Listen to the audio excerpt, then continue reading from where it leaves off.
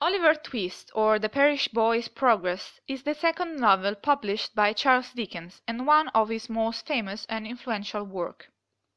The story begins in the English countryside during 19th century, in a government-operated workhouse where a woman dies giving birth to a child, Oliver Twist. The boy is therefore transferred to an orphanage run by Mrs. Mann, where he spends 9 years before returning to the workhouse.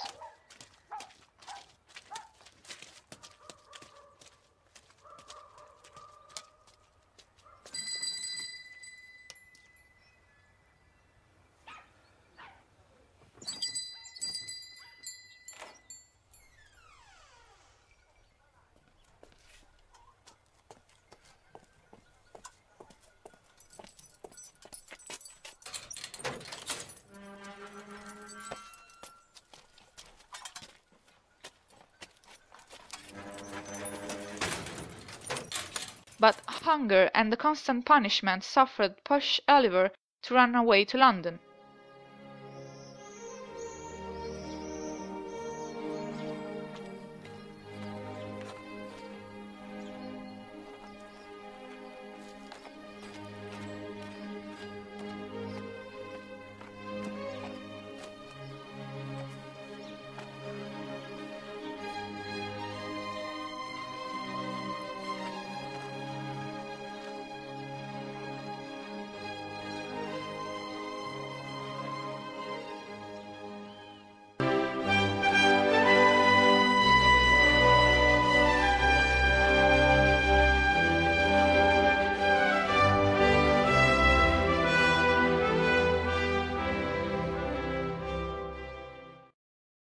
In London he meets a gang of juvenile pickpockets, led by the elderly Fagin, a man who has no scruple to rob people using children without family.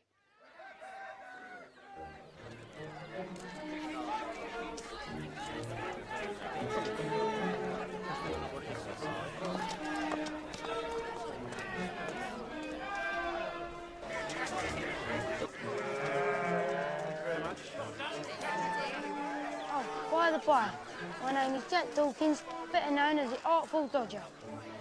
Oliver Twist. Why are you known as the Artful Dodger?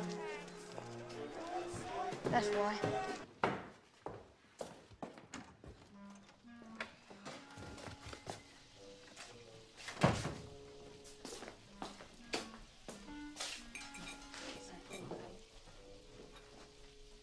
This is him, Fagin, my new friend, Oliver Twist. Well, Oliver Twist.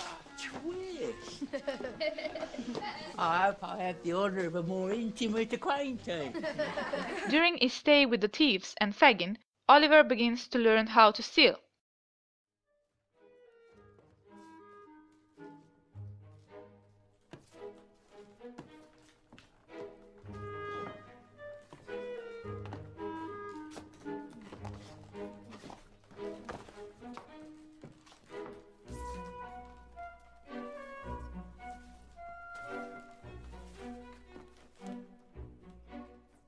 One day the young pickpockets rob an old gentleman, Mr. Brownlow. Oliver tries to escape, but he is mistaken for the real thief and got arrested.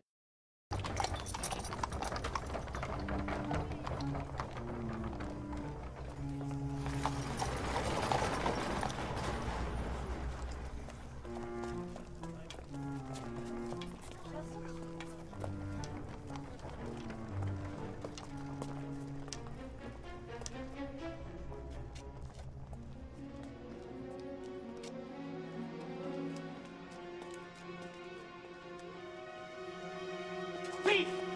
Your handkerchief, sir. Stop! Thieves! Stop! Thief!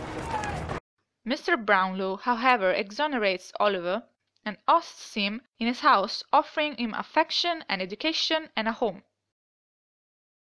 The boy is soon captured by Fagin and his thief, and he is forced to steal in the very house of his benefactor, Mrs. Brownlow. During another burglary, things go wrong, and Oliver tries to escape, but he is shot. In the meantime, Fagin manages to escape, leaving the boy behind. Sykes, another member of Fagin's gang, tries to kill Oliver because he's afraid that the boy could confess the crime. So, Dodger, what's it all about? A new boy. Come out with us before he's rightly up to it. Got nabbed by the traps. You see, Bill, I'm afraid he may say something which will get us into trouble. You're blowed upon, Fagin. And about time. And I'm afraid, you see, Bill, that if the game were up with us, it would come out rather worse for you than it would for me, my dear. But with the support of Nancy, Sykes' girlfriend, the boy manages to go back to Mr. Brownlow, while Sykes, during the flight, remains hanged by accident, and Fagin is condemned to be publicly executed. Even if the director Roman Polanski has created an accurate interpretation of Dickens' novel, it was granted significant omissions, like Oliver's noble origins. As a matter of fact, Polanski entirely removed two of the most important subplots, the Maley family and the character of Monks, Oliver's half-brother. Oliver now has no origin. He is an anonymous orphan like the rest of the Fagin's gang. In the Dickens novel, the Maley family is introduced when Oliver was shot, and the owners of the house where the robbery was taking place, Mrs. Maley and her adopted niece, Rose, save Oliver, and thanks to them, the boy fully recovers from the shot. In Polanski's screen adaptation, the storyline is completely removed, leaving out some important details of the end of the story. As a matter of fact, in the novel, Fagin keeps searching for Oliver, together with Monks, another guy who seems to hate Oliver. It turns out that Monks is Oliver's half-brother, an illegitimate son of Rose, that is Oliver's aunt. Oliver's father had left an inheritance both to Oliver and to Monks, and that's why he tries to get rid of Oliver. By eliminating this side story, Polanski needed to recreate another to fill the gap in the plot. So he focuses on Fagin, that plotting with Sykes wants to kill the boy, which does not happen in Dickens' novel. As a consequence, in the movie, the criminals seeking for Oliver do it for pure viciousness and to prevent that the boy could tell everyone the truth. Polanski in the movie gives us an alternate ending with Oliver's visit to Fagin before his execution, avoiding so the silly happy ending, leaving us with the protagonist who shed a tear over the fate of one of his persecutors, implying that the right way to look at other people is not to divide them between good and evil. Speak to him now, quick if you please. If he grows worse as the time goes on. Fagin, you were kind to me. Yes, yes. I'll be kind again. I'll be kind again. I'll be kind again.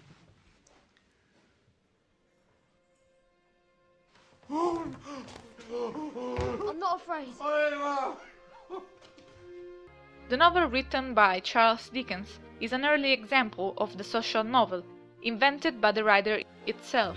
It is developed in the first half of the 19th century and examines the ills and the problems of the 19th century English society, such as poverty, child labor, rising criminality, unfortunately current reality.